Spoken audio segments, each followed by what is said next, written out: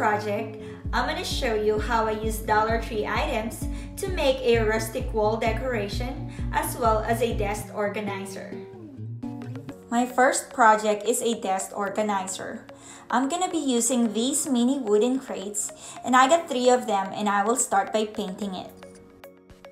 I'm mixing water with this matte acrylic paint that I got from Walmart a long time ago.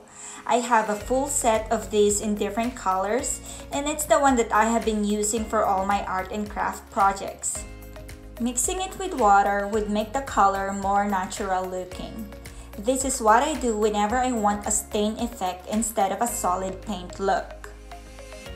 The ratio depends on how dark or light you want the color to be. I'm using a staining sponge that I also got from the Dollar Tree. It comes in a set with different sizes of sponge. I'm working from home full-time, and I love having colored pens and sticky notes. But it gets messy sometimes, so I decided to make a rustic-looking organizer. I'm staining all the crates, then I will blow dry them to speed up the drying process. I don't have a heat gun, so I'm just using a regular hair blower and put it on max heat setting. Now I'm attaching 2 crates together using hot glue. I'll glue the 3rd crate on the top, and I'm using a ruler to make sure it is centered. For the design, I'm gluing a jute twine around the crate.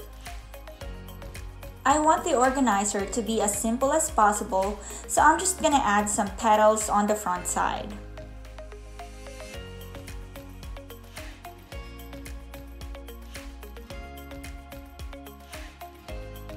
And this is our finished product.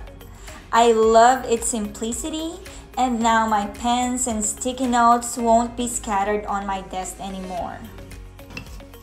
For my next project, I'll be using these mini wooden pallets.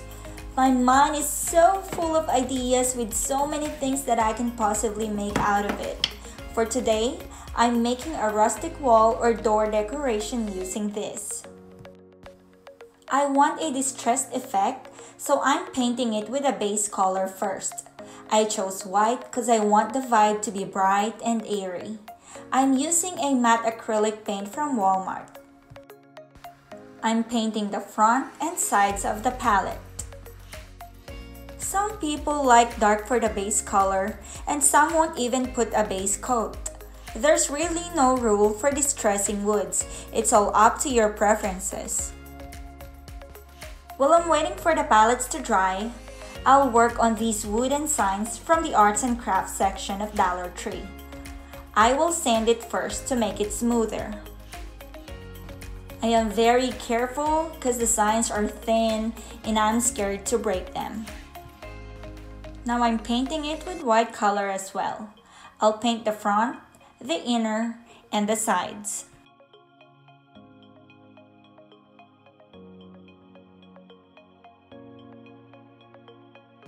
The palettes are still not dry, so I'm using a blower to dry it quickly.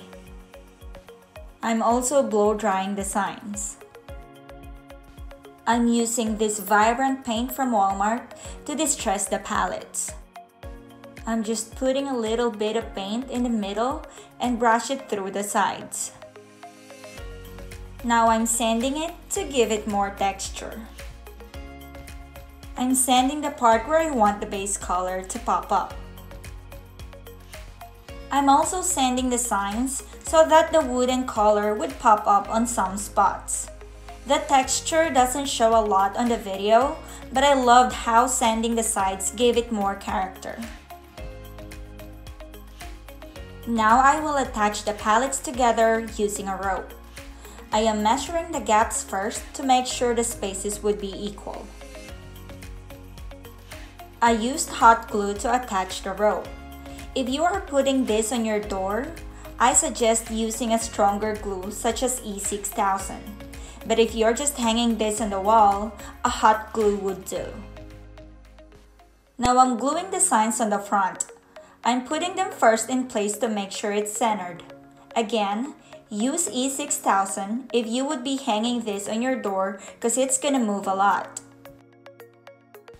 I'm so in love with how the color pops up whether you have a dark or white colored wall or door. Rustic or farmhouse decorations don't always have to look dark or wooden colors. You can also add a little bit of light mood to it by using vibrant and airy colors. Thank you so much for watching my video. If you like it, please don't forget to give me a thumbs up and hit the subscribe button for future crafting ideas. And let me remind you, there is no craft that you can't do. It will just take time and patience, but you can definitely do it. See you on my next video.